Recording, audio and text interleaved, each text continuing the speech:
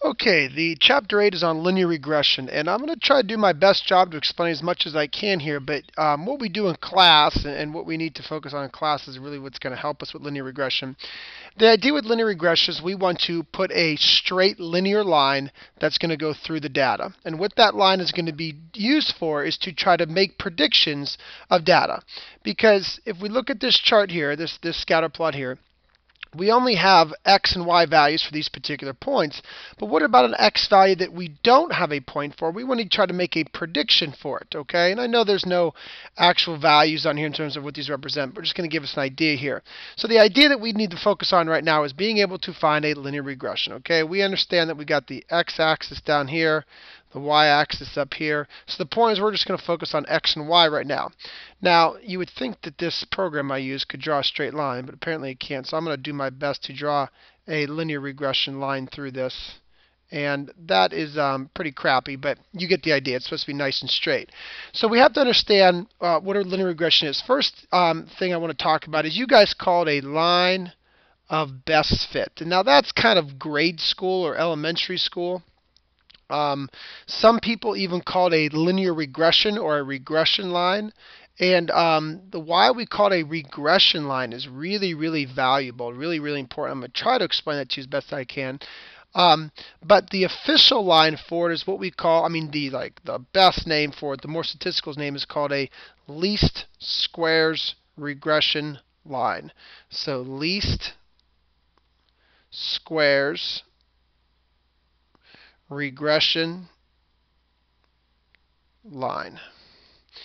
And I need to explain why the heck it has that name, because every part of that name, least squares regression line, has important value and important meaning. Obviously, line should make sense because it's a line, but let's focus on why it's called a least squares regression line.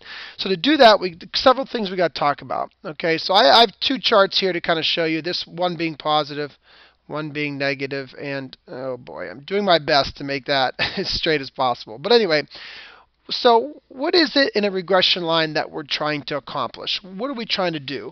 Well, we're trying to make all the points close to the line as best we can. Obviously, some points it's not going to work for, and some it will for. So let's talk about what we refer to as a residual, or it's kind of called error, but it's not an error in a bad way. All right. It's just called like error in the sense that it's off. For example, okay, let's look at this point right here. Okay, everyone see this point right here. I'm going to show you that this point is a little bit away from the line. Notice it's not exactly on the line. It's close. So I'm going to put a pink dot here on the line. So that line represents a predicted value. The line represents a predicted value. The black dot there is an actual value. So the distance in between is what we call error. It's not a bad thing like we made a mistake. Error is just the difference in between. We actually have a name for it. We call that error. We call it a residual. Okay, and a residual is how far you are away from what you were predicted. So the formula for a residual is equal to the actual y value minus the predicted y value. Now, how do we denote a predicted y value versus an actual y value? Well, interesting enough, we put a little hat on it, just like that, a little teeny hat, and we call it y hat. So y hat is a predicted y value. So we have actual minus predicted. And again, the line creates these predicted values. So if you're on the line, you're predicted. If you're a black dot, you're an actual value. So easy way to remember the order of that is A comes first in the alphabet, so actual goes first. Actual minus predicted, because you don't want to mix those up. So again, here's another one right here. See this? Well, notice this black dot right here that's actually on the line. That would have a residual of 0 because the actual minus predicted was exact. But this one right here, again, there's the predicted right there, and the distance in between is the residual. So that's y minus y hat. And I know that it's hard to see that, but anyway, y minus y hat. That is the residual. Again, it's the distance from the actual. So every point has a residual value. If you're below the line, think about that, you're going to have actual minus predicted. That's going to have a negative residual. So when you do actual minus predicted, you're going to get a negative. These points above the line here have a positive residual, negative residual. There's a negative. That's a pretty big negative residual there. Very small positive residual, very small negative residual. This point again falls right on it, so that's 0. Very small negative residual. Over here we're a little bit more scattered. It wasn't as strong as the graph, so we have a little bit bigger residuals. Here's a negative residual, negative residual, negative residual. There's a positive one. There's a positive one. So we have all these different residuals, okay? So again, a residual is simply the difference between the actual value and the predicted value from the line. So the actual y value from the point versus the predicted y value that comes from the line. So anyway, we want to add all those residuals up. And you have the best line, the line of best fit, a least squares regression line, if you add up all those residuals and get 0. So if you add up or sum up the residuals, you want to be able to get 0, if you think about it, right? Because you want the positive residuals to cancel out with the negative residuals, meaning that your line was perfectly balanced in between all of them, okay? Hopefully that makes sense to you. Now, the problem is we don't necessarily, they should add up to cancel 0, but we actually need to do something with that. So in order to have them not cancel out, we add up or we sum up, and the formula for sum up is we sum up the square residuals. So we take all the residuals, y minus y hat, and we sum them up as the square residuals. So we square them, making all positives, okay? And we want that sum to be as least as possible. So this is important right here. This is why it's called a least squares regression line, because we want the sum of the square residuals to be at least as possible, to be as small as possible. So why don't we just say, hey, we want it to be 0, just add them up and make 0. You know, honestly, I don't know. Somebody thought squaring them and making that value as small as possible made more sense. Whatever. So we want a perfect line goes through the data, making all the residuals add up to 0, or making the sum of the square residuals as small as possible. So if you think about all the different lines I could draw through this data, I mean, there's a million different lines I could draw through this data. The best one is the one that has the sum of the square residuals being as small as possible. So that's why residuals are really, really important, and it's called a least squares regression line. So that's why I want to teach you that. Now, how do you find that regression line? Honestly, I'm not going to go through all the hoopla of how to find that regression line, but here's the formula for it. It is y hat. Why y hat? Because the regression line is the regression line finds predicted values for us. Remember, the regression line only makes predictions because it's like a theoretical line. And the formula is a plus bx. Now, this is what we use for statistics class. Now, I know that you probably are used to straight lines back in algebra being y equals mx plus b. So we don't use that in statistics, okay? So we got to be careful. We change things up a little bit. We change the order. We change what we call things. But b, next to the x that goes in the back, b is the slope of that line. So b is the slope, okay? And the formula to find that slope is quite interesting. It is r, which we've talked about, the correlation coefficient, times the standard deviation of y divided by the standard deviation of x. So if you take the standard deviation of all of your y values, okay, divide that by the standard deviation of all your x values, times that by r, you get the slope. Okay, now, oh man, I'm really botching that up. A is the Y-intercept. Okay, now I know we're used to calling B the Y-intercept, but this is our statistical. This is for stats, sorry. It's a little bit different. This is what we use for stats. The Y-intercept is found by doing this. To find A, you do the average Y value minus the slope that you just found times the average X value. And that is how you get A. Now, I know that seems confusing, but you have to understand, your calculator, if you type in all the values into a list, will tell you the average for the X, and it'll tell you the standard deviation for the X's. So those are done for you. Type all the Y values into a list, you're going to get the average Y and the standard deviation for Y. So all that's going to be given to you, and I'm going to teach you on your calculator how it will also find R for you. So this is the equation right here for the least squares regression line. And now I want to talk about why it's called a least squares regression line. We talked about why it's called least squares, because it's the sum of the square residuals. We want to be as small as possible, or at the very least. Why is it called a regression line? Because notice slope. You guys all understand slopes. Let's go back to basic algebra. If the slope was 3/4, that means that the y goes up 3, the x goes up 4. So the y goes up 3, the x goes up 4. Draw your line, right? That's what that means. Well, if we're thinking about this, slope means that we go up for every standard deviation we go up in y, we go up a standard deviation in x. But the r is being multiplied, so the r is on top. So you could think of this as r standard deviations of y divided by 1 standard deviation of x. So for every r standard deviations of y you go up, x goes up 1 standard deviation. Okay, so let's use an example where we're talking about the x being height and the y being weight. So we're trying to do height, predict weight, right? Height, predict weight. You're always trying to predict the y.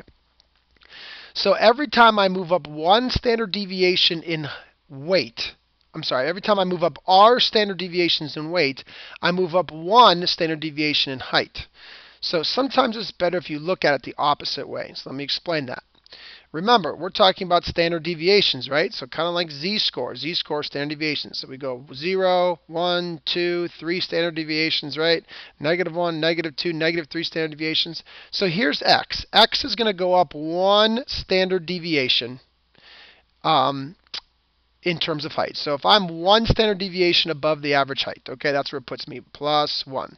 Y will only go up r standard deviations. So it's going to go up like this, r standard deviation. So the y went up r, the x went up 1. Now wait a minute. Think about this. Here's why it's called a regression line. R is always a number from -1 to 1. It's never ever going to be 1. Remember, that's like perfect, which we never are. So r is always a little bit less than 1. So that should make complete sense. Every time we go up 1 standard deviation in x, we go up r standard deviations in y. And r is always a little bit less than 1, hence y will always be a little bit behind x. Hence regressing behind. Hence why it's called a regression line. So x goes up 1, y goes up r, which is a little bit less, so it's regressing behind. If x goes up 1, 2 standard deviations, y goes up 2 r standard deviations, which is always going to be a little bit less. So my point is y is always a little bit behind x in terms of z-scores, which means that it's regressing. It's behind. If you regress, you are always falling behind. All right, so I know I'm kind of throwing a lot at you real quick here. Hopefully it's making a little bit of sense. Let's actually apply an example to this so we could try to have it make a little bit more sense.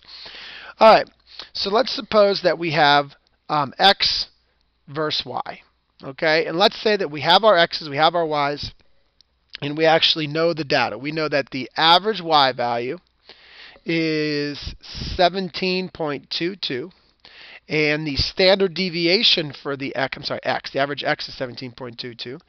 The standard deviation for x is 19.70. And let's see here, the average y value is 161.11, and the average or standard deviation for y is 33.48.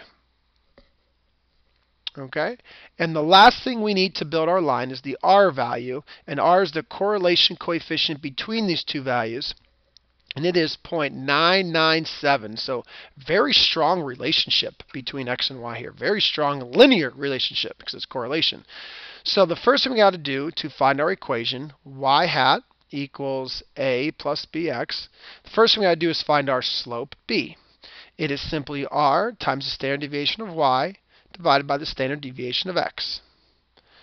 So that's 0.997 times the standard deviation of y, 33.48, divided by the standard deviation for x, 19.70. So let me go and do that on my calculator. You want to pull it out and trust me, or go ahead and do it on your own.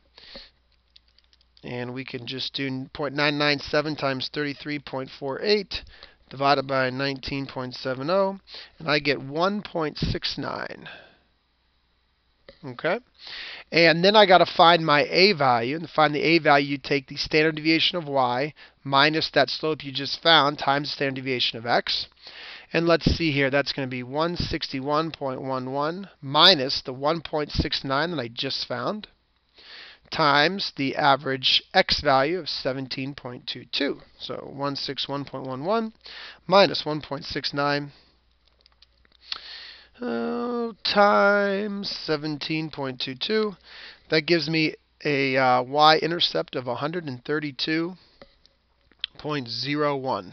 So my equation is y predicted. To predict values, I would have a y-intercept of 132.01 plus my slope of 1.69 times x. So that is exactly how you would calculate your line of best fit. Where do you get the x average, the y average, the standard deviation from x, standard deviation from y? It all comes from your calculator once you type in your list. I didn't bother giving you the list, but pretend I had a list of a bunch of x's, a bunch of y's that match up, and that's what you would get for that, okay? So that is how you do those values. That's how you do that. Now, the key thing in class is we have to learn how to take this to context. We have to learn how to apply all this to the context of a problem. But we will do that. We will do that together, I promise. Let's just do a quick review of a least squares regression line. It goes through your data. What is it trying to do? It's trying to make all the residuals as small as possible. Obviously, some residuals are going to be positive, some residuals are going to be negative. And you want the data to always go through the points, hence that your residuals are going to be as small as possible, and they would add up to 0. But we also want the sum of the square residuals to be as small as possible, hence why it's called a least squares regression line. Okay, then we have the actual formulas for our least squares regression line. There's the formula, y hat equals a plus bx. That's the order we want. Sometimes people write it as ax plus b. No, no, no. A plus bx. Slope is r times the standard deviation of y divided by the standard deviation of x. And the y-intercept a is the average y value minus b times the average x value. And the b is the slope that you just found. So you've got to find slope first. We talked about why it's called a regression line. That's because every time you move up one standard deviation of x, you move up r standard deviations of y, and r is always a little bit less than 1, or it's definitely less than 1, let's put it that way. And that's why y is always falling behind or regressing. And we did an example where I gave you some averages and some standard deviations in the r value, and you went ahead and calculated it. The next thing that we really have to be able to do is apply all of this to an actual problem. An actual problem that makes sense, has some kind of